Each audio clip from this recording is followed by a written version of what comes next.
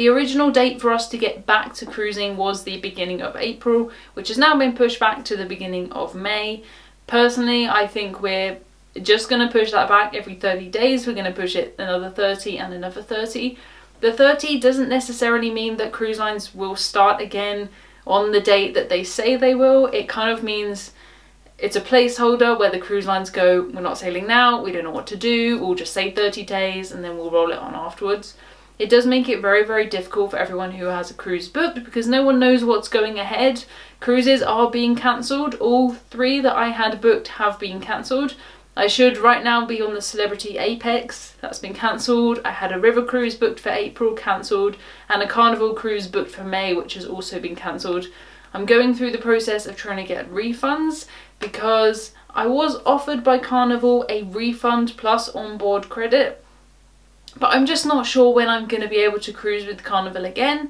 Carnival aren't really in Europe very much, so when I saw this European Carnival cruise, I thought, yes, get straight on that, but it has been cancelled and I have requested a full refund.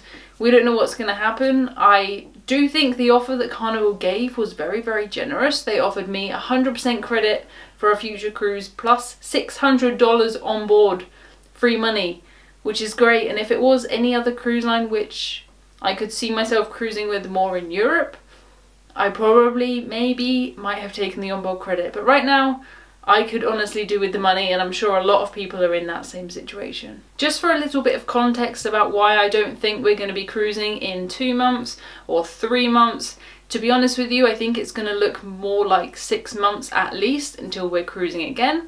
I'm here in the UK and we're currently under a complete lockdown. The only reasons that we're allowed to go outside is to get groceries, to get food or medicine, or to go to work if you're someone who is, say, a teacher or you work in a hospital. The rest of us are all staying inside. You have to work from home where you can.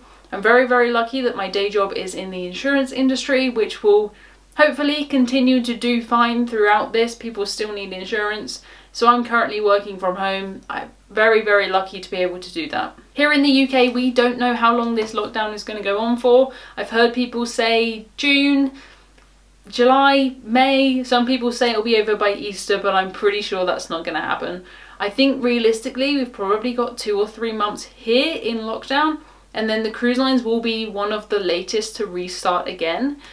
It's not just the fact that the cruise lines have to agree to cruise, they need all of their ports to let the cruise ships in.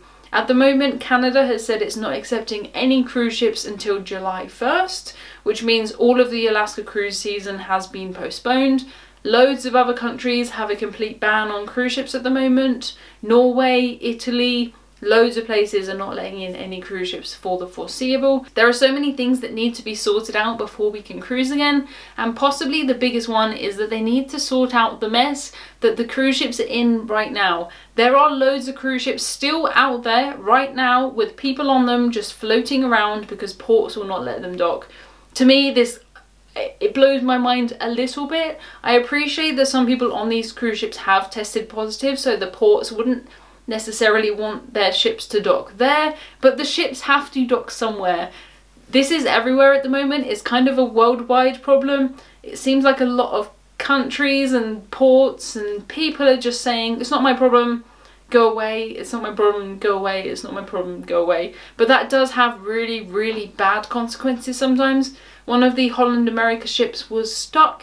She is just floating around. She has been granted access to go through the Panama Canal at the moment, but she has got positive cases on board and 4 people have died. Actually died because they were on the cruise ship and they were not allowed to get off. They haven't said if it's related to this or why the people died, but I'm sure the fact that they were kept on a cruise ship at sea really didn't help, which is really infuriating because it's avoidable and you don't need people dying on cruise ships, especially when it's avoidable. It just blows my mind a little bit. But the first thing that all of the cruise lines and the countries need to do is sort out the mess that they're currently in. We need all of the cruise ships that are floating around to have somewhere to dock and to get those people off. I'm not saying those people should just be let off. There are incidences of cruise ships which have just let people disembark without any testing. I'm not saying do that, that's a really, really bad idea. But take people into quarantine on land. Don't leave people floating around in the ocean. It's really, really horrible. It is unbelievably difficult for the cruise lines, and of course they don't want to be not cruising. Cruising is one of those industries where if you're not cruising, it's literally snowing. I don't know what's going on with the British weather. Of course the cruise lines don't want to be not cruising. They don't make any money when they're not cruising. One thing that I think is really, really nice is that some of the cruise lines have offered up their cruise ships as hospital ships. I do know that a few of the Saga ships have agreed to be hospital ships, which is fantastic, and cruise ships all over are agreeing to do that. It does make a lot of sense. The cruise ships are already set up to hold a lot of people. They've got separate bathrooms, they've got rooms that can be isolated, so it does make a lot of sense. The cruise industry is fantastic at coming together when it needs to be. When there's a hurricane, the cruise ships will often go off and do hurricane relief. They'll generally help whenever they can, and at the moment they don't really have anything to lose. At the moment the cruise ships are in kind of a really bad situation with nowhere to go, nothing to do. It raises a lot of questions about what do you do with the crew? Do you send the crew home? Do you leave them on the cruise ship? No one knows how long this is going to go on for, so that makes decisions like that really, really difficult.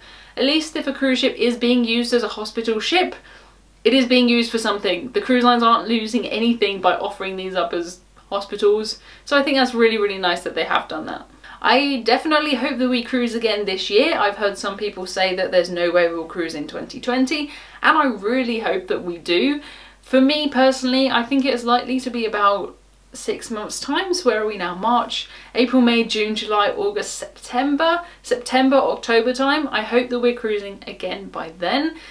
It does create a lot of problems. I feel really sorry for the cruise lines. Some of them will probably not survive this. Some of the smaller cruise lines, the big ones should be fine. The big American cruise lines should be fine. Some of them are looking to be bailed out by various things, and that's a different conversation. But I do worry about some of the smaller, independently owned cruise lines.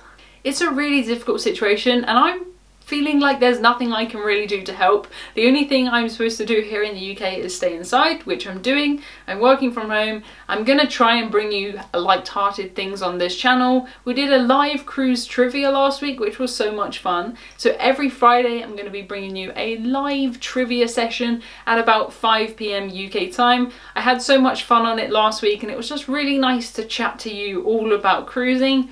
We need to keep the cruise industry going and happy, and we will cruise again. I don't know when it is, but we will cruise again.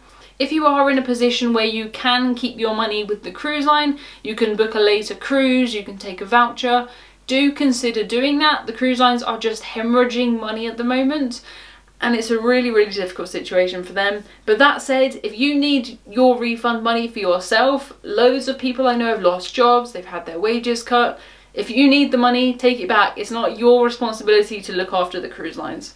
So I think we'll be cruising in about 6 months time, maybe September or October time. I do have a cruise booked for September. It is a 90s theme cruise on the Marella Explorer 2.